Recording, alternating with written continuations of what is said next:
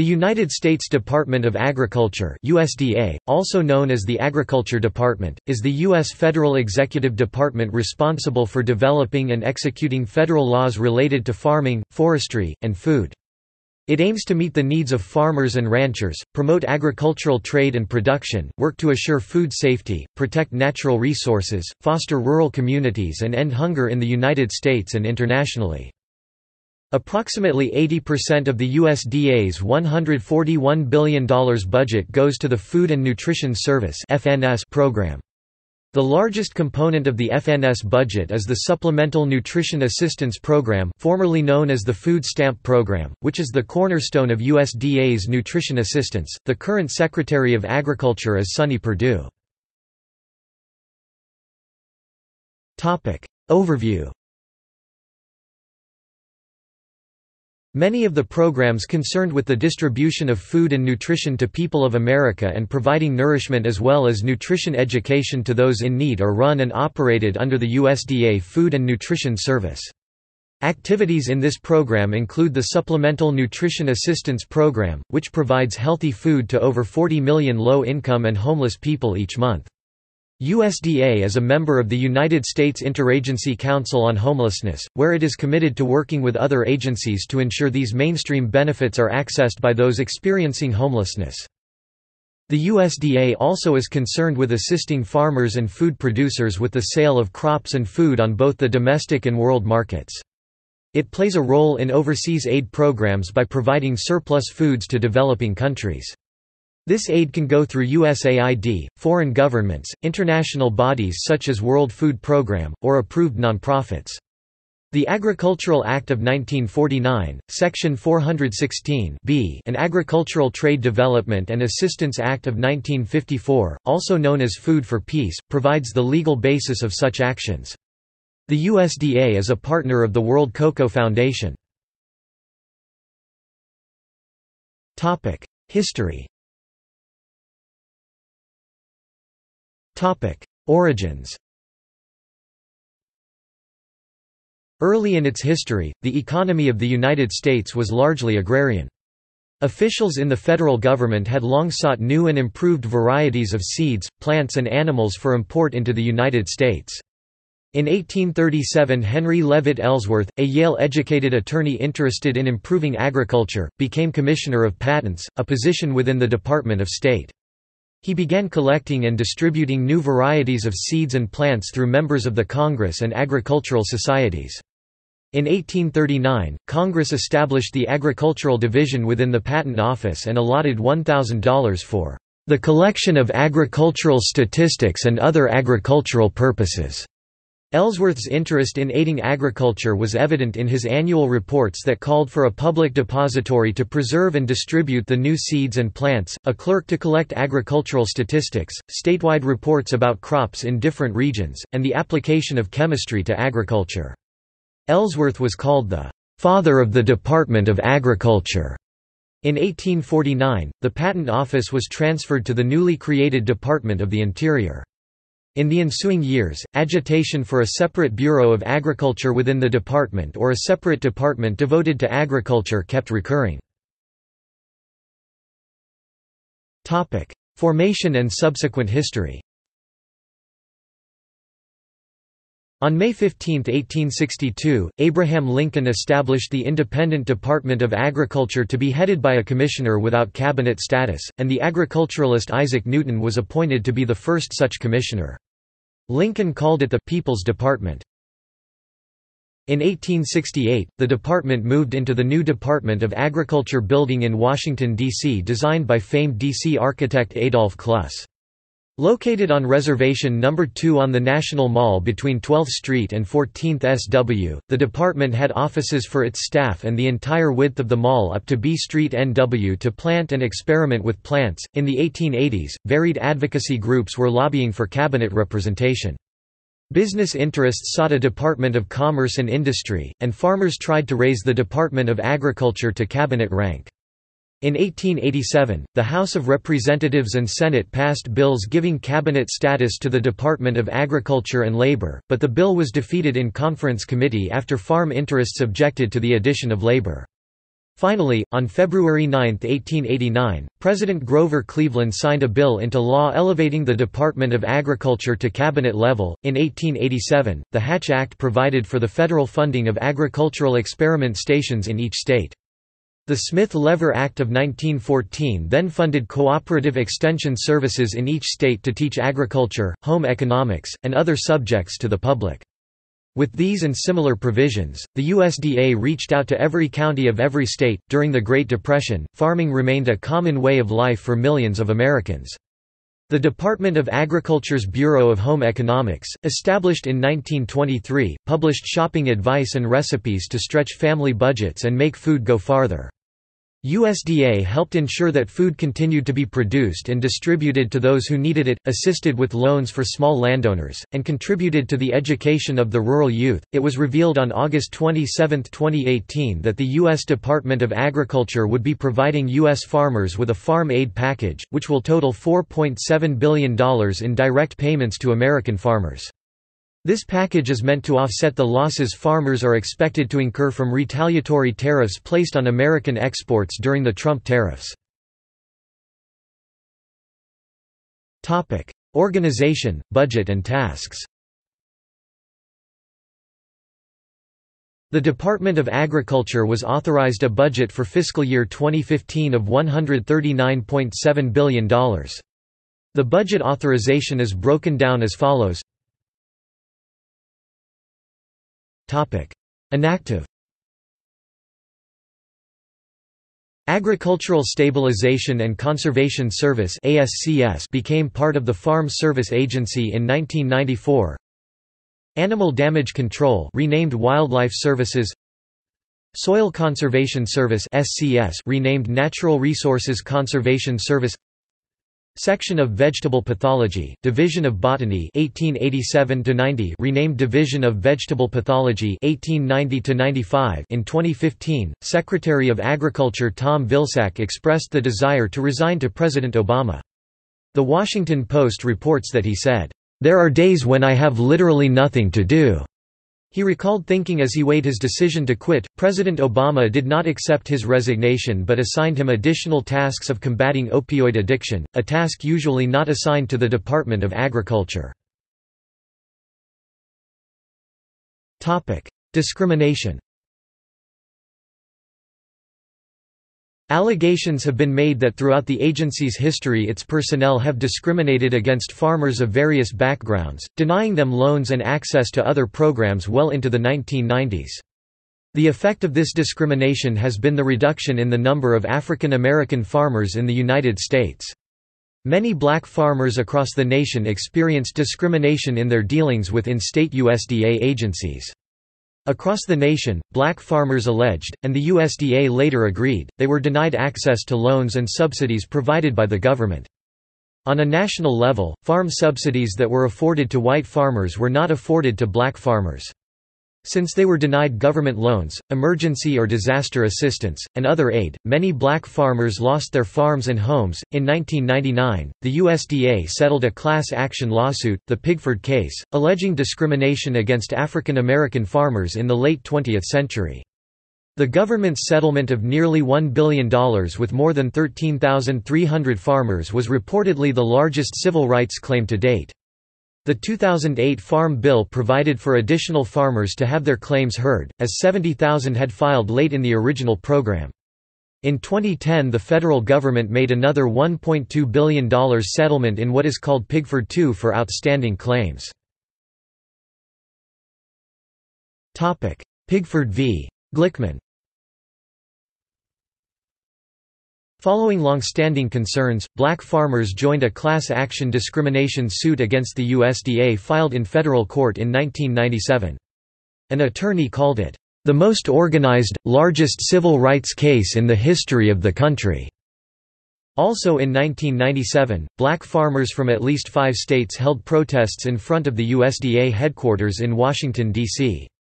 Protests in front of the USDA were a strategy employed in later years as the black farmers sought to keep national attention focused on the plight of the black farmers. Representatives of the National Black Farmers Association met with President Bill Clinton and other administration officials at the White House. An NBFA's president testified before the United States House Committee on Agriculture, in Pigford v. Glickman. U.S. Federal District Court Judge Paul L. Friedman approved the settlement and consent decree on April 14, 1999.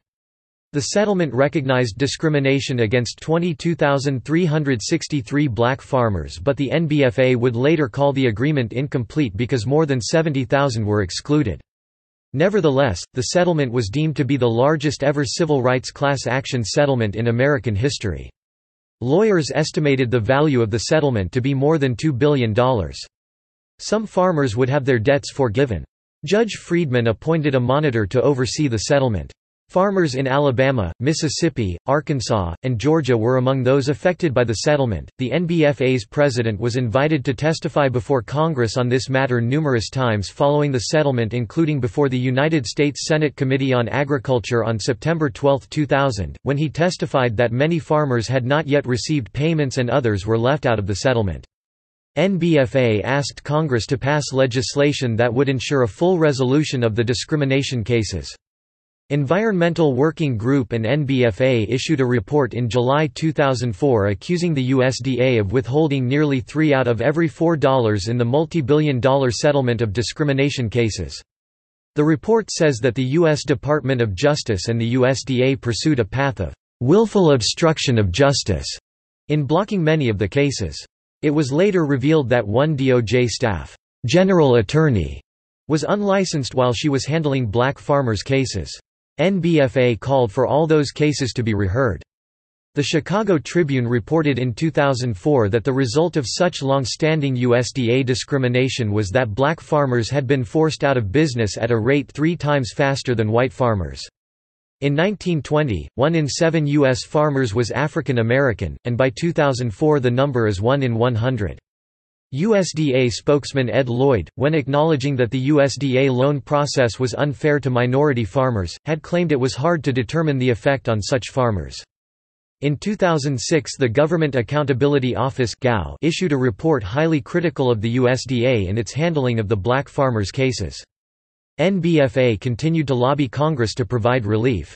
NBFA's Boyd secured congressional support for legislation that would provide $100 million in funds to settle late filer cases. In 2006, a bill was introduced into the House of Representatives and later the Senate by Senator George Felix Allen. In 2007, Boyd testified before the United States House Committee on the Judiciary about this legislation. As the organization was making headway by gathering congressional supporters in 2007, it was revealed that some USDA Farm Services Agency employees were engaged in activities aimed at blocking congressional legislation that would aid the black farmers. President Barack Obama, then a U.S. Senator, lent his support to the black farmers' issues in 2007. A bill co-sponsored by Obama passed the Senate in 2007. In early June 2008, hundreds of black farmers, denied a chance to have their cases heard in the Pigford settlement, filed a new lawsuit against USDA. The Senate and House versions of the Black Farmers Bill, reopening black farmers' discrimination cases, became law in June 2008. Some news reports said that the new law could affect up to 74,000 black farmers. In October 2008, the GAO issued a report criticizing the USDA's handling of discrimination complaints. The GAO recommended an oversight review board to examine civil rights complaints. After numerous public rallies and an intensive NBFA member lobbying effort, Congress approved and Obama signed into law in December 2010 legislation that set aside $1.15 billion to resolve the outstanding black farmers' cases. NBFA's John W. Boyd, Jr., attended the bill signing ceremony at the White House. As of 2013, 90,000 African American, Hispanic, female and Native American farmers had filed claims. It was reported that some had been found fraudulent, or transparently bogus. In Maple Hill, North Carolina by 2013, the number of successful claimants was 4 times the number of farms with 1 out of 9 African Americans being paid, while claimants were not required by the USDA to present documentary evidence that they had been unfairly treated or had even tried to farm. Lack of documentation is an issue complicated by the USDA practice of discarding denied applications after 3 years. Related legislation. Important legislation setting policy of the USDA includes the 1890, 1891, 1897, 1906 Meat Inspection Act, 1906 Pure Food and Drug Act, 1914 Cotton Futures Act, 1916 Federal Farm Loan Act, 1917 Food Control and Production Acts, 1921 Packers and Stockyards Act, 1922 Grain Futures Act, 1922 National Agricultural Conference, 1923 Agricultural Credits Act, 1930 Perishable Agricultural Commodities Act, 1930 Foreign Agricultural Service Act, 1933 Agricultural Adjustment Act AAA, 1933 Farm Credit Act, 1935 Resettlement Administration, 1936 Soil Conservation and Domestic Allotment Act, 1937 Agricultural Marketing Agreement Act, 1941 National Victory Garden Program, 1941 Stiegel Amendment, 1946 Farmers Home Administration, 1946 National School Lunch Act Place 79 to 396, 1946 Research and Marketing Act, 1947 Federal Insecticide, Fungicide, and Rodenticide Act Place 80-104, 1948 Hope-Aiken Agriculture Act Place 80-897, 1949 Agricultural Act Place 81-439 Section 416 B, 1954 Food for Peace Act Place 83-480, 1954 Agricultural Act Place 83-690, 1956 Soil Bank Program authorized, 1956 Mutual Security Act Place 84-726, 1957 Poultry Products Inspection Act Place 85-172, 1958 Food Additives Amendment Place 85-929, 1958 Humane Slaughter Act, 1958 Agricultural Act Place 85-835, 1961 Agricultural Act Place 87-128, 1964 Agricultural Act Place 88-297, 1964 Food Stamp Act Place 88-525, 1964 Federal Insecticide, Fungicide, and Rodenticide Act Extension Place 88-305, 1965 Appalachian Regional Development Act, 1965 Food and Agriculture Act Place 89-321, 1966 Child Nutrition Act Place 89-642, 1967 Wholesome Meat Act Place 90-201, 1968 Wholesome Poultry Products Act Place 90-492, 1970 Agricultural Act Place 91-524, 1972 Federal Environmental Pesticide Control Act Place 92-516, 1970 Environmental Quality Improvement Act, 1970 Food Stamp Act Place 91-671, 1972 Rural Development Act, 1972 Rural Development Act Reform 3. 31 1972 National School Lunch Act Amendments Special Supplemental Nutrition Program for Women, Infants and Children Place 92-433-1973 Agriculture and Consumer Protection Act Place 93-86-1974 Safe Drinking Water Act Place 93-523-1977 Food and Agriculture Act Place 95-113-1985 Food Security Act Place 99-198-1990 Food, Agriculture, Conservation, and Trade Act of 1990 petaliters 101-624 This act includes the Organic Foods Production Act of 1990 1996, Federal Agriculture Improvement and Reform Act Place 104-127-1996, Food Quality Protection Act Place 104-170-2000, Agriculture Risk Protection Act Place 106-224-2002, Farm Security and Rural Investment Act Place 107-171-2008, Food, Conservation, and Energy Act of 2008 PETA 110-246-2010, Healthy, Hunger-Free Kids Act of 2010 PETA 111-296. Criticism. In 2016, Food and Water Watch claimed that when independent, government scientists produce research that threatens corporate agribusinesses, the USDA, according to at least 10 government scientists,